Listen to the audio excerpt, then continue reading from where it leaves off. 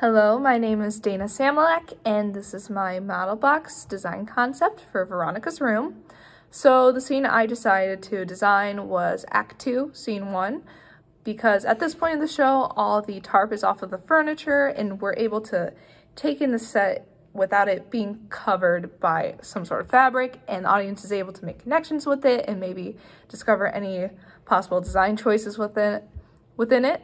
So, upon reading the play for the first time, I had many images and ideas and references that popped up in my mind, and one thought led to another, which brought me to my concept of making the set look like a dollhouse.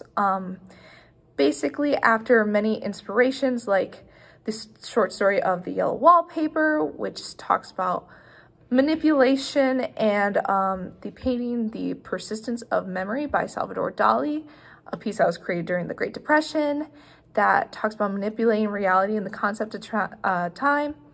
It all helped me decide that I wanted to trick my audience and manipulate them into thinking the set looks comfortable and warm, and just kind of deceive them the way that Susan, the protagonist, is being deceived into the situation, thinking it's all innocent, and then it ends up being a bad situation for her. So in order to create this false sense of comfort, I relied on the themes of nostalgia.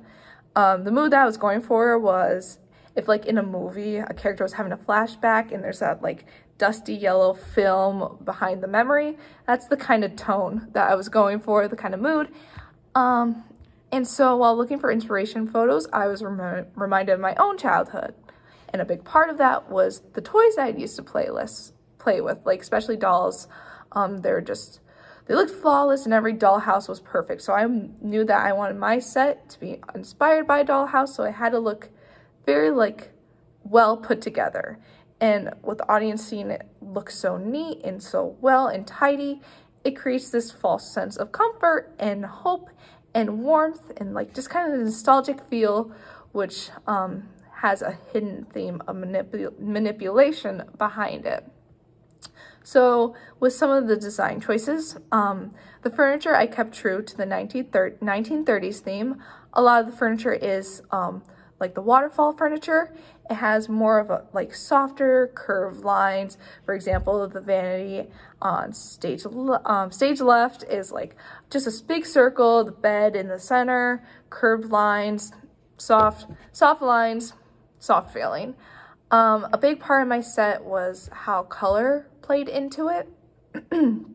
So the first color that you may notice is the bright yellow wallpaper. Again, it was inspired by the short story The Yellow Wallpaper, but also the yellow color, the color of yellow is a symbol of friendship, which Susan entering this house has a bubbly sort of vibe, and so that kind of reflects off of that. I also wanted to use a lot of more warm tone colors. So if there was a lighting design, I would have more orange warm colors. But these warm colors provide a sense of comfort and work nicely with the yellow in general. Brown psychologically produces an organic sense of security and stability.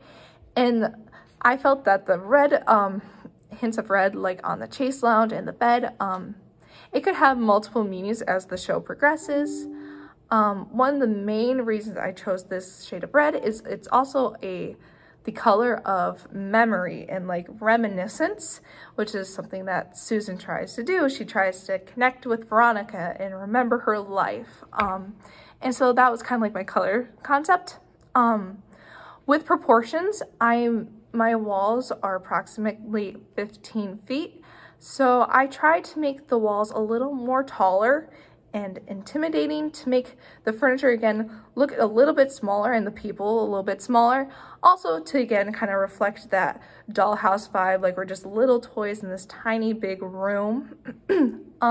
With spacing with the furniture, I ended up making it somewhat of a triangle. So we have the chase and the lamp and the side table at downstage right, then the vanity and easels downstage left, and then that's the base of the triangle, and it points to the bed at the center, right below the window. And I think that's the most powerful point, because that's kind of Susan's final resting place, and it could be just a powerful moment. And that's why I chose that triangle shape. With the audience, I decided to have the sides seat enclosed and only be focused on the center. That way the audience can feel somewhat intimate within the set and feel as though they're within the dollhouse too, because it is a confining space. I made a box set, so it felt you were trapped within the set along with Susan, and you were just kind of going through this psychological journey with her. The concept of the dollhouse kind of just came with the fact that the old couple, the woman and the man, are using Veronica for almost their own joy, similar to how a child would take a doll, make a story, dress them up, and make this own world just the same way. It reflects kind of the mannerisms of the woman and the man. Another thing that I put a little emphasis on, and it's a very small detail, but stage right at the side table, I added these little books, and they're like the most pop of color. They're kind of opposite against the warm tone. They're primary colors, so there's like blues there that just kind of pop out.